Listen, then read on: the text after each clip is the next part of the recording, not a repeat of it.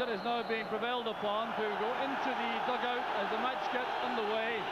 The Scottish fans building up some support for the home side. So we're now anxiously looking to see the way the Scottish team forms up for the early stages of the match. Certainly Steve Nicol is operating on the right side of midfield.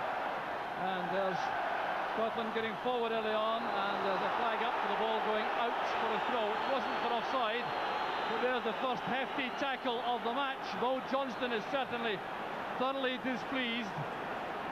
Luke Sonor was number 4 there, who was pushing Mo Johnston away from the scene. But let's take a look at that tackle. There it goes, the tackle on the back by Sonor. And Mo Johnston was certainly irate. And that's a very hefty challenge right at the start of the match on the Scottish striker Ali McCoist, just back from injury. So that's a timely reminder to him that he's playing in a World Cup tie. There's Gillespie. Foul pass, hoisting it high in the air to beat the offside trap. Richard Gough goes up, here's McStay, he has Ferguson on the left. But he was bundled to the ground there as he tried to play the pass. Durand complains. The rain falling steadily now at Hampden as Paul McStay wins this free kick. There's the incident again, and I think from that Paul McStay was very lucky indeed. Durand did not appear to commit any infringement at all, but the referee has given the free kick. And one of those set pieces that Alex Ferguson was so anxious Scotland should utilise properly. So Nicol is there with McStay. Here's Ian Ferguson.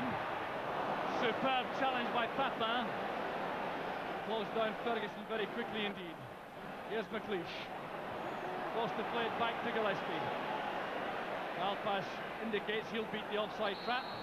And there was a foul again, this time on Gary Gillespie by Zureb. The Scots have a free kick once more, and a chance for Richard Gough to join the attack once again.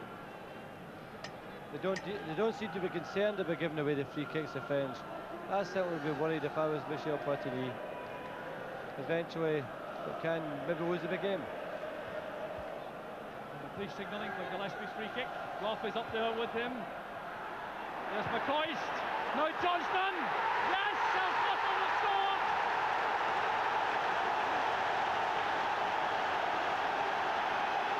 28 minutes into the first half. The World Cup specialist Mo Johnston does it again. The shot came from Ali McCoist. Look at the control here from Johnston. The coolness in front of goal. And Scotland are ahead. Well, it's amazing. I just opened my mouth about the number of free kicks that have been given away and they lose the goal job. But credit to Mo, he controlled it well from the first place. It may have been a slightly offside, but nonetheless it counts, and the French can only blame themselves now, Jock. Well, what a World Cup it is for Maurice Johnston. He scored in Norway, he scored here against Yugoslavia, he scored again in Cyprus, and he's done it once again for Scotland here against France. A superb, opportunist striker's goal. The French... Manuel Amoros will take it. Member of the side which won the European Championship in 1984 and had that great World Cup in 86.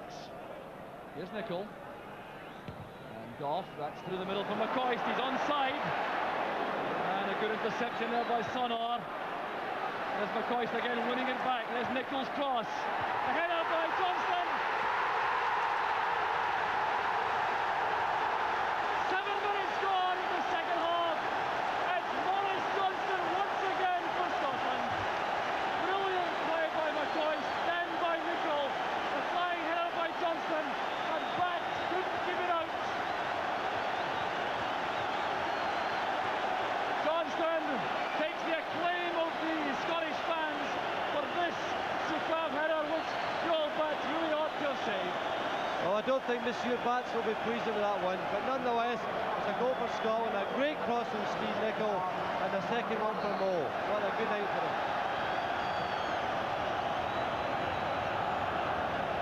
So 2-0 to Scotland. Mo Johnston undoubtedly the goal scorer, despite the fumble by Batts.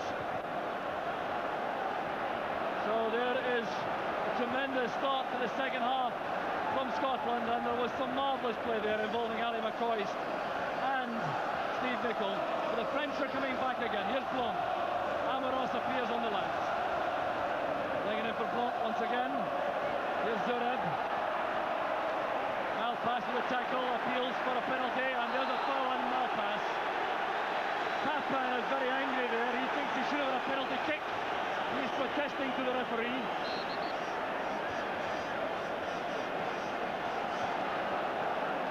Into the bedlam again at Hampden as the Scottish fans get right behind the team. They've relished this tremendous performance. Here's McClair and McStay together. Still McStay crowded out in the end by Amoros and by Loré. The pass goes out of play. A lot of heads hanging now among the Frenchmen. Loré's explanation will now into time being added on for stoppages.